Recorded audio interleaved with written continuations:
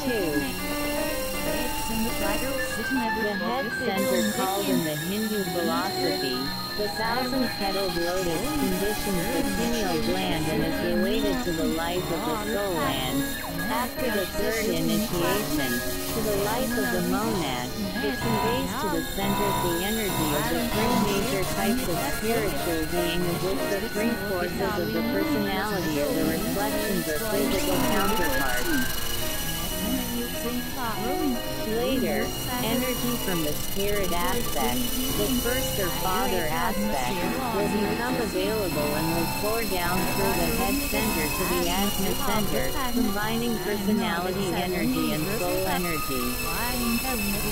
Then, by an act of the will, it is projected down the spinal column, via the Alta Major center, which conditions the carotid gland. As it passes down the spinal column, it vitalizes two aspects of the center.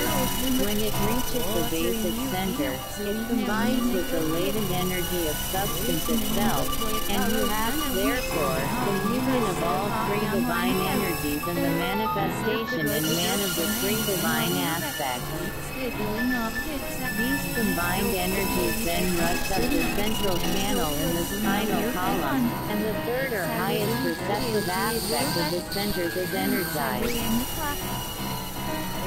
All the centers are thus brought into full expression, all limitations are destroyed, every part of the body is detached and material perfection is produced, plus the full play of the enlightened consciousness and also of the life aspect. The nervous system then comes under the complete control of the spiritual man, and the bloodstream is purified and becomes an unimpeded and satisfactory channel for the circulation of that which the energized glands discharge. This is the esoteric significance of the biblical words, the blood is the life, and also of the words, saved by the blood of Christ.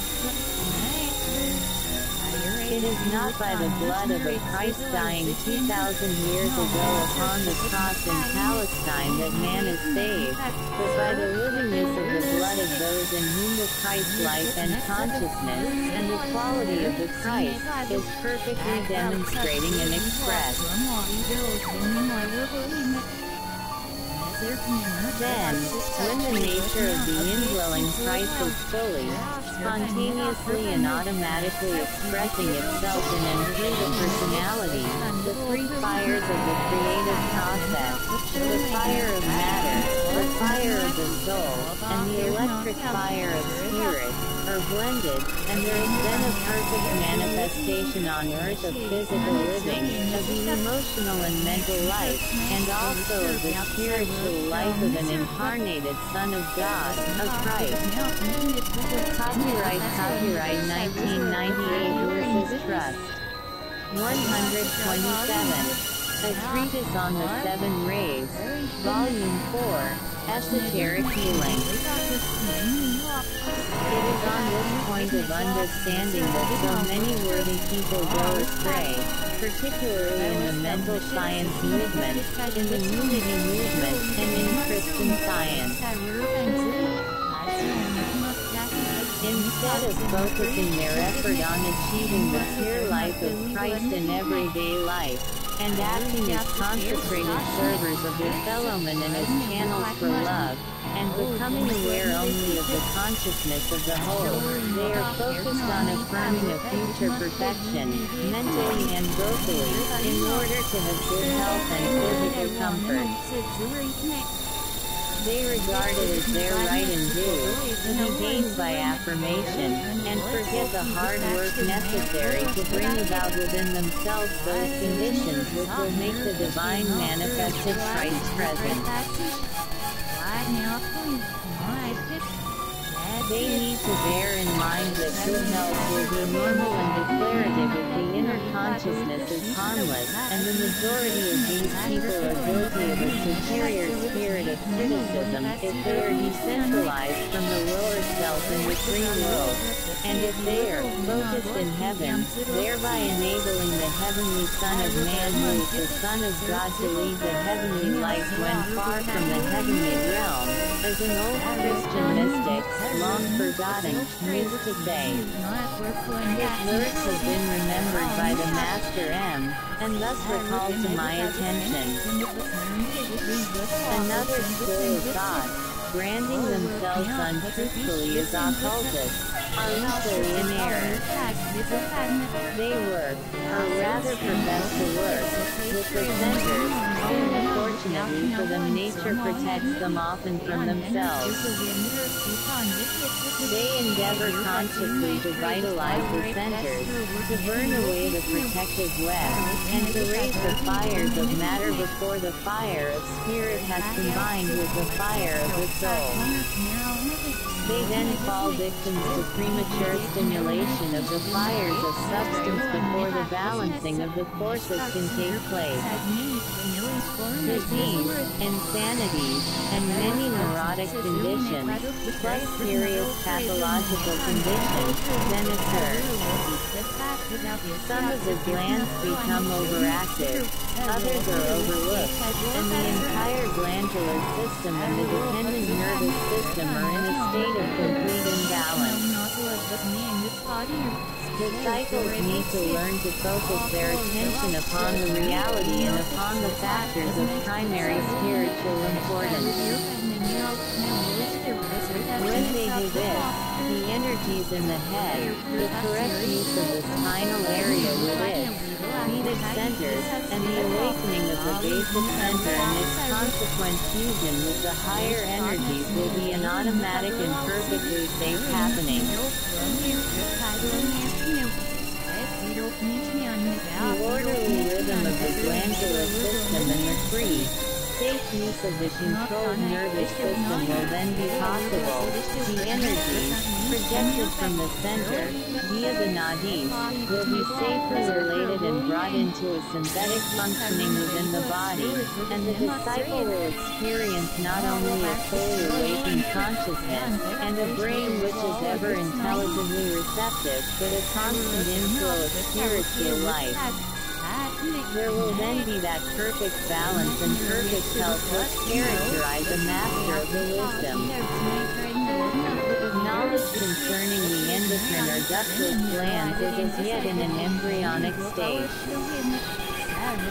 Much is known anent the glands connected with the sacral center and about the thyroid gland, but today, naturally, the medical profession does not admit that they are effects of the activity of the Copyright 1998 Rufus Trust. 128. A Treatise on the Seven Rays, Volume 4, Esoteric Healing. Non-activity of the centers, or that a line of least resistance exists between the sacral center and the throat center. Something is known not much about the pituitary body, but its extreme importance as it affects the psychological response of the person is not adequately grasped. Nothing is known, factually speaking, about the pineal or the thymus gland, and this because neither the head center nor the heart center is awakened in undeveloped man, or even in the average citizen. That there is a considerable wealth of knowledge anent the sacral center, as the source of physical creation, and the conditioning effects of the thyroid gland is due to the fact that both these centers are awakened in the average man, and when the functioning is adequate and the necessary interplay is established, you then have a highly sexed individual who is also a creative artist along some artistic line. This is very frequently seen, as you well know. When the ajna center and its externalization, the pituitary body, are also active, and the relation between the three centers, sacral, throat and ajna center, is awakened and beginning to function, and definite conscious relationship is being set up between it and the other centers dependent upon Ray. Upon conscious objective and training, then you will have the practical mystic, the humanitarian and the occultist. Students should remember that there is both an upward and a downward trend of energy within the entire structure of centers, where the aspirant and the disciple are concerned. 1. The upward trend, producing transmutation.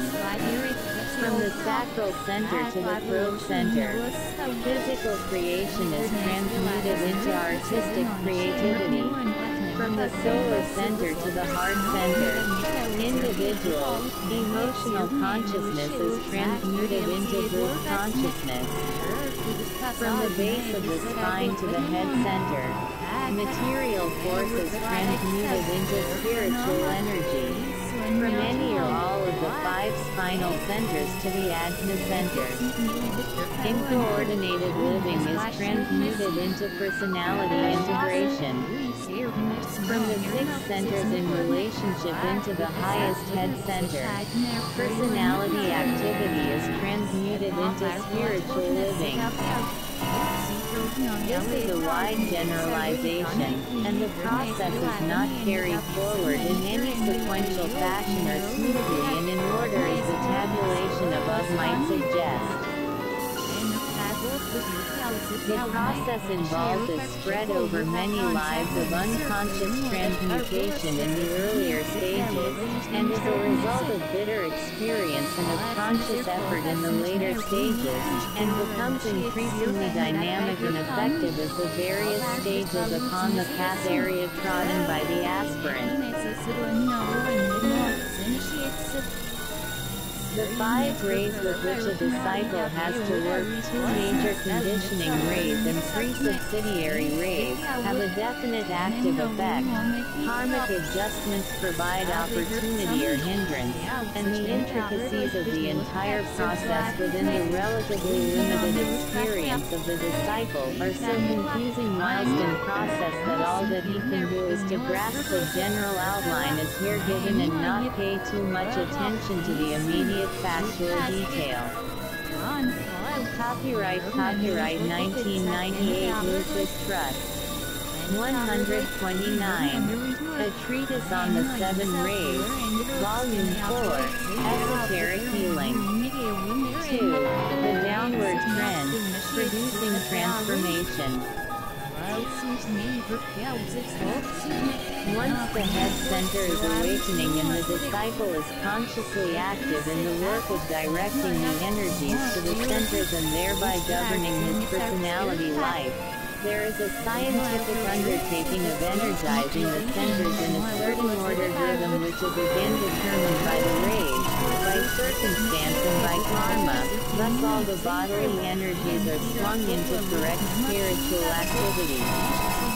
With the process involved we cannot here deal, beyond pointing out that this downward trend can be roughly regarded as falling into 3 stages. 1.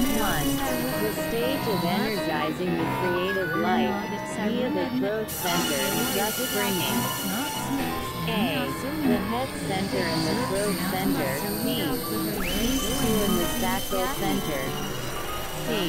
All 3, consciously and simultaneously, into conscious relation. This relation, when properly established, will solve the individual problem of sex, and without recourse to either inhibition or suppression, but by bringing about right control and making the disciple, at the same time, creative in a worldly sense, and therefore admits to his fellowman. 2. The stage of energizing the conscious life of relationship via the heart center, thus bringing A. The head center and the heart center, B. These 2 in the solar plexus center. all three, simultaneously and consciously, into close cooperation. This serves to establish right human relations, right work relations, and right spiritual relations throughout a man's entire life expression. Just as the stage of regulating the creative life has a paramount effect upon the physical body, to this